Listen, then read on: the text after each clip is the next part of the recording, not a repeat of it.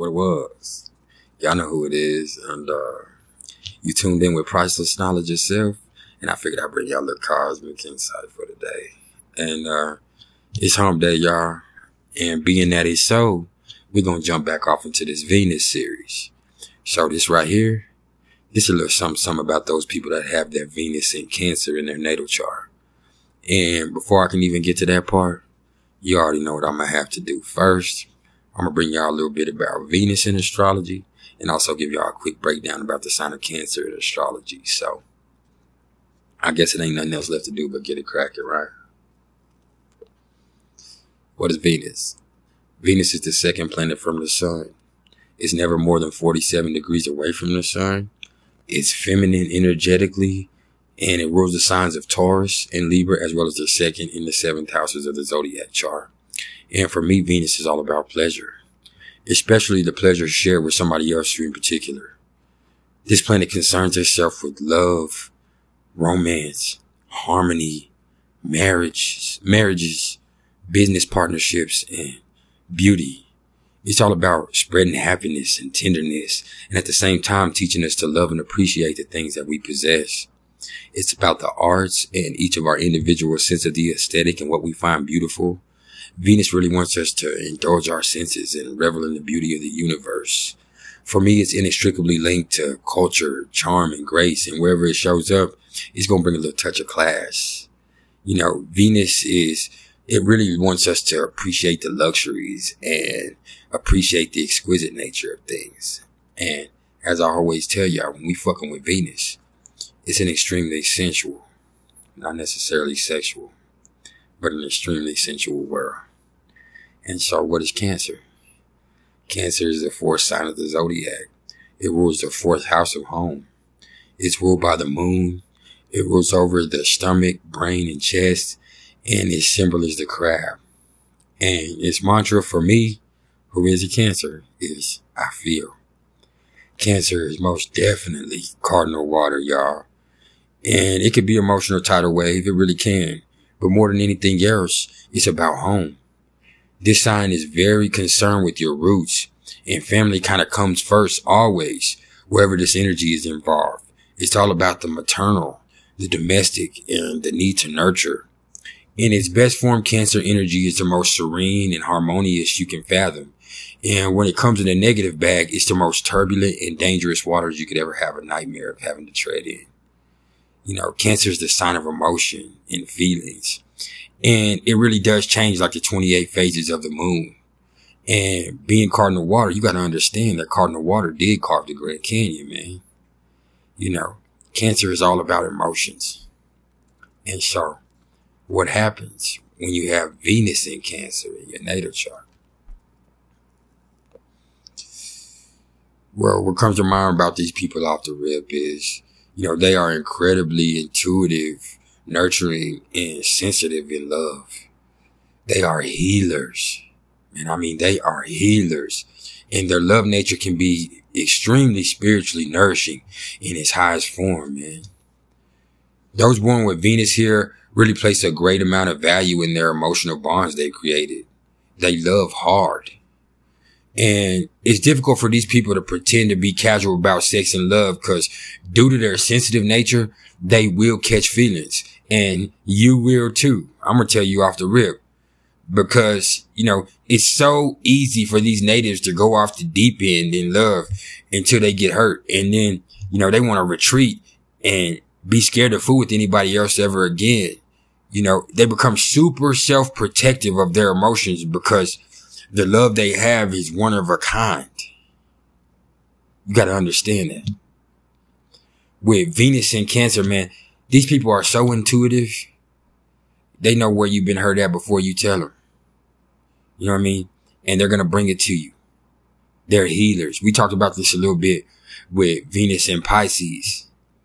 These people are healers. And so when they get you alone, even in a sexual situation, they're going to bring you the nourishment you need. They're going to nourish your body. They're going to nourish your mind. They're going to nourish your soul. They're going to nourish your emotions. You know what I mean? That's just real. Their sensitivity is something else. You know, getting a Venus in Cancer out of their shell is going to revolve around how safe they feel. And that's up to the situation and what side of the personality that they're showing you, to be honest. These people are extremely moody, and they have a tendency to take shit way too personally sometimes, especially when it's coming from their partner. And if they sense any type of rejection, they're going to become very defensive and even manipulative in a situation. These people have excellent memories.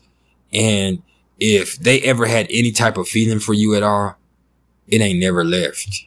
They're going to always care for you. And the memories y'all had together are always going to be sacred to them.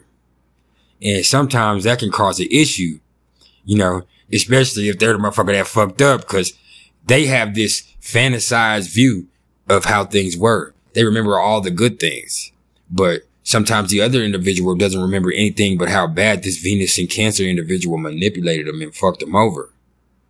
Even if the sexual experience was ethereal.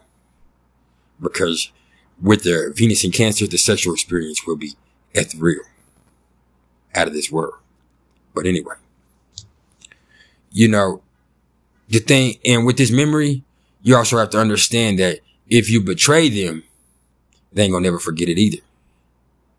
They do hold grudges. And they might come across in a very passive aggressive way. You have to understand that Cancer, it don't come straight at you. It always comes sideways. It's always trying to manipulate the waters. You know what I mean? And sometimes, you know, these people just might need to be direct instead of doing all this passive aggressive behavior. But that's just my opinion, you know. These folks are extremely sentimental. And like I said, they have these remarkable memories, and they will hold on to a lost love or a family member or a memory they had with a friend to the grave. They'll never forget it, man. If you touch their heart, then that piece of their heart that you touch will always belong to you. And I mean, that can create issues in relationships, but it's also something beautiful, man.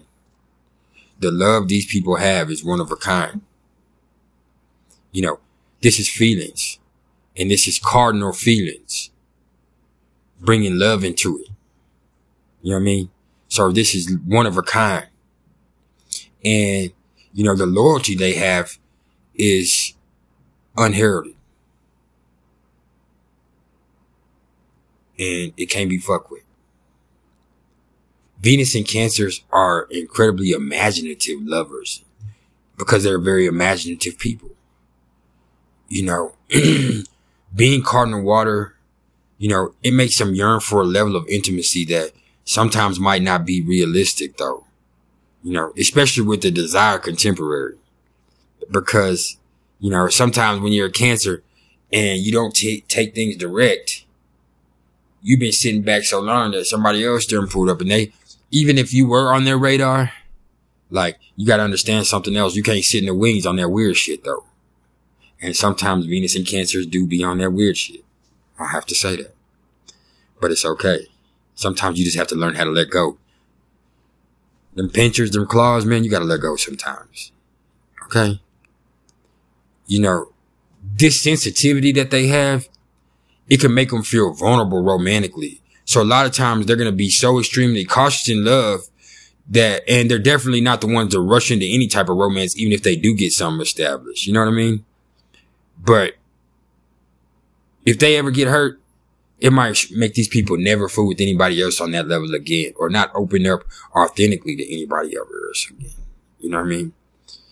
And so having this placement natally can also present boundary issues for some, especially if they had a tumultuous life growing up, which, you know, it might cause some of them to be on the more promiscuous side in their more younger years, or when they're a little bit more immature. And it's really just them looking for love in all the wrong places. You know what I mean? And they're seeking this fulfillment, you know what I mean, in doing the wrong things, because they do have this sexual power. And they just want somebody to love them that ain't going to reject them or run off on them, because they have this loyalty to that. They'll never give up on you. Even if they don't like you, they won't give up on you. You know, that's just what it is. you know, and, you know, when you're looking for love in all the wrong places, if there's a behavior you find yourself in, I strongly suggest that you find some kind of way to get some spiritual nourishment instead, man. Because the nourishment that you're looking for in these sexual encounters with multiple partners, you know, it ain't gonna do nothing but hurt your feelings or hurt your reputation and hurt other people's feelings in the process, man. Because the love you have is one of a kind. And you can't be giving your power away to everybody, Venus and Cancer. You understand? You know, you can't be giving that shit away to people that can't handle it or can't deserve it or don't deserve it. Because, you know, this can throw off their energy or even cause psychic turbulence. And speaking of psychic turbulence, you know, Venus and Cancer people, y'all are so intuitive and so empathic that you can pick up other people's psychic turbulence. So y'all are going to need to spend a lot of time alone trying to sort out, excuse me, fuck my hat up, but trying to sort out, you know, what's your shit and what's everybody else's shit. And that can be hard sometimes, but it's just necessary for you to get by yourself every single day. And that might present problems in personal relationships or sexual relationships, because a lot of the times your partner don't understand that, you know, you just need to be by yourself, and you need to be by yourself don't mean that you don't need to be with them or you don't want to be with them. It's just you need to be by yourself, and that's what's healthy for you and spiritually nourishing for you at that moment. Okay?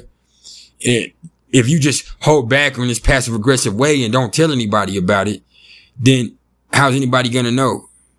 So Venus and Cancer people, you have to establish some type of boundaries. You know what I mean? Speak up for yourself, because you're as strong as it gets.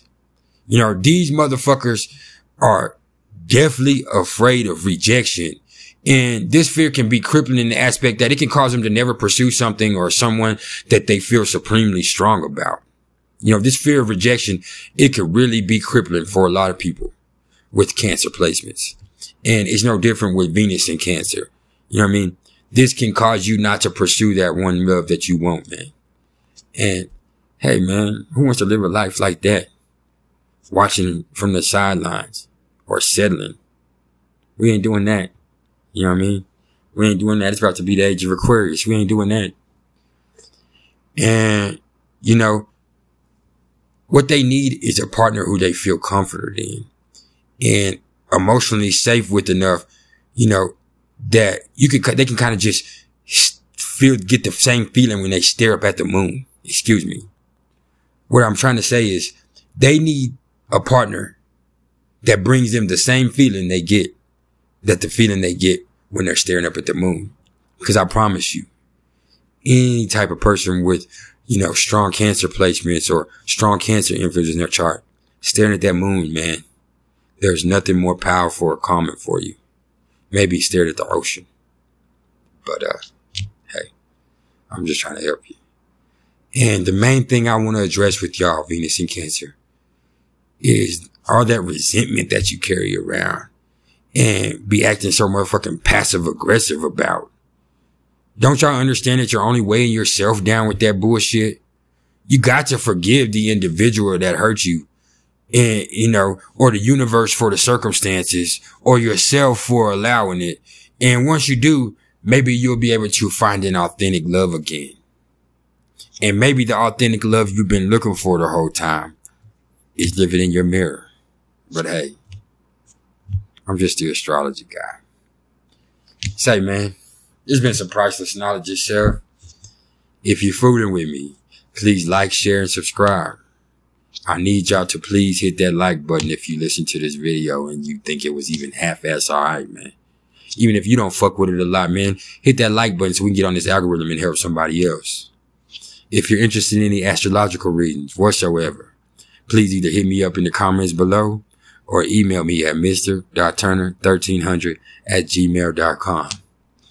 And, say, man, just remember, no matter where you got Venus at, no matter where you got Mars at, no matter where the sun is at, the moon is at, no matter where the transit planets are at in aspect to your natal planets, it's all right. It's just energy. It's there, but that don't mean you have to use it. Just because you built like that, don't mean you got to build like that, man. Hey, man. You already know what it was. It's been your boy. Now, fuck that. This ain't your boy. This your man. You know what I mean? Because this ain't no boy. I don't play no games. This your man. Rodrigo the Don, man. Hey. I love all y'all, man. I'm finna hit y'all in a little bit. We're gonna go to the opposite end of the spectrum. And I'm gonna bring y'all a little something about those people that have Venus and Capricorn in their natal chart. And until then, man, keep it real.